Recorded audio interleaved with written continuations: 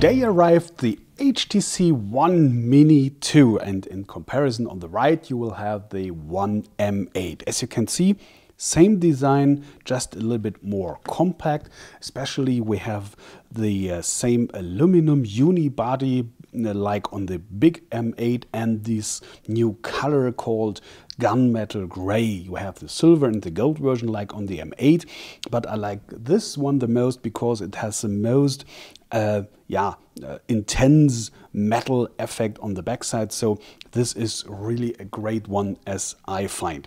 And as we are on the back, you can see the first difference between both easily. First of all, we do not have that second camera that's depending on the measuring of the distances, doing several software features on the camera. We do not have this one here, and we do not have that dual or two color flash, just that white LED here on the back. But on the other hand, we have a 13 megapixels camera on the M Mini, and on the big one it was 4 ultra pixels, 4 million ultra pixels. But again, even if the pixels on the sensor are bigger, it's 4 million pixels, 4 megapixels.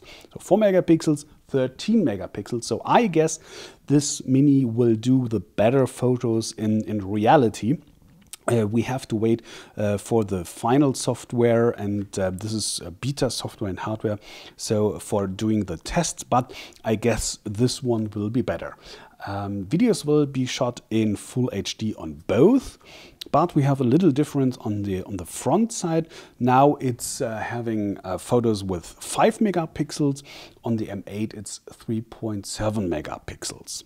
And as you can see over here, we have these, or let me go a little bit more out again so that you can see in full. We have stereo speakers like on the big M8. And as we can see in the settings, we have now what's called, like on the M8, boom sound. As you might remember, HTC and Beats Audio broke up. Now HTC is doing this by themselves, called now boom sound, meaning that you should have a bigger sound on the stereo speakers with rich basses and so on. I cannot test it at the moment because it's not final software, but there will be follow up a sound check, like I'd call it. So we compare the sounds of the M8 versus the Mini, but at least I'm sure of that this sound will be even better than like on normal regular phone speakers. And we have again, like on the coming to the back and to the ergonomical features, that bezel side over here, but it's, as you can see, way more small. Or about what am I saying? Way more, just a little bit. It's called 65 versus 71 millimeters, just 6 millimeters, but nevertheless, the width is the thing that's depending on how you feel, how compact feels a phone, and the width is that the thing that's depending on everything. So and of course the weight, it's 137 versus 160 grams, but nevertheless the width is the thing that's letting me feeling that the Mini 2 is way more compact than the M8. So, and now we're coming to the display. Of course, that's the most interesting thing. Here we go. And as you might remember, on the big one, on the M8, we have 4.95 inches, and on the smaller one, on the Mini 2, we have 4.45 inches. But on both, we have those on-screen buttons, as you can see, and it's depending on the app, if it's faded out or translucent, or like in the browser over here, just black. So this is something I do not understand why HTC is moving those on-screen buttons from this thing below here, like on the first Mini, just up, and letting this space or room over here just go and stand. So this is not the optimum, I guess, at this moment. But nevertheless, what I wanted to say is because of you have on-screen buttons now, you have the same net display size like on the first one mini that has been 4.27 inches. Now it's net 4.23 inches. So keeping it almost like the same. But we have one more difference I have to show you, unfortunately. As you might remember, if I'm having it in my hand, in my palm, if I'm double tapping on the M8, it's going, or it's waking up from standby mode. And this is something that's not working on the Mini. I do not know why, because it's, at least as I know, a software feature, and the sensors in the Mini 2 are the same, but it's not working, and it's not in the settings to make sure, or let me compare it to this one over here. If you're going to, here we have display, just letting go this point over here. It's called motion launch features. So we do not have this one in the Mini here. So this one will not work unless it's coming with an update, or maybe up to the final software that's available this one Mini 2 beginning of June. So maybe until then this feature will be arrive, but at the moment it's gone, unfortunately. Coming back to the display, I wanted to tell you a little bit more about the pixels. As you might remember, we have full HD on the M8, meaning 1080 by 1920 pixels. Here on the Mini, lower price, lower pixel density, of course 720 by 1280 pixels. So we're coming to a pixel density or sharpness of 445 ppi on the big one. That's the third best you can ever get.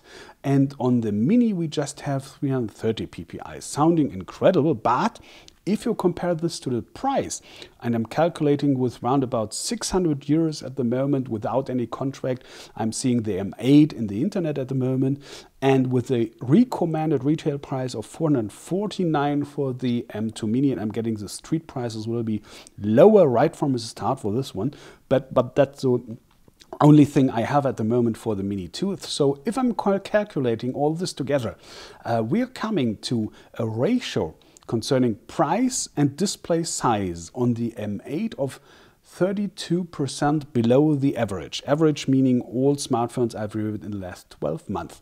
That's normal that it's below average because it's high class, high price, just new, so that's kind of regular.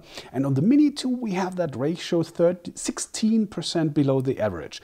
So meaning 16% below, 32% below, you're getting more size, display size for your money on the Mini 2. The same with the pixel density. Again, 445 ppi, 330 ppi. Compared to the price, the ratio is on the M8 13% below the average and just 2% below the average on the Mini. Again, more sharpness, more pixel density for your money. And I'm quite sure that the street prices will be lower. So this ratio will be getting better as the street prices has been arrived. So that's good news, as I think. Of course, you have a minor or smaller processor. Here on the M8, we have a Snapdragon 801, 4 cores, 2.3 gigahertz. And here we have the Snapdragon 400. Sounds the same like on the first Mini, but that one has been dual core. Now we have 4 cores with 1.2 gigahertz, but just 1 gigabyte RAM, 2 gigabyte RAM. So that's kind of difference. So gamers will, or multimedia fans will tend to the bigger one, of course. But for just like you and me, normal, regular users with WhatsApp and browser and mail and whatever, this will be totally enough. Unfortunately, we have again that fixed and built-in battery, but coming to the capacity, it's 2100 milliampere hours. On the big one, it's 2600 milliampere hours. Again, the ratio is what counts. So the ratio I'm meaning is referring to is between the battery capacity and the display size, because the display is consuming the most power normally. So this ratio is exactly the same, given 3% above the average. So I guess the Mini 2 will run at least as long as the M8, and because of the little bit smaller processor, I guess it will run even longer.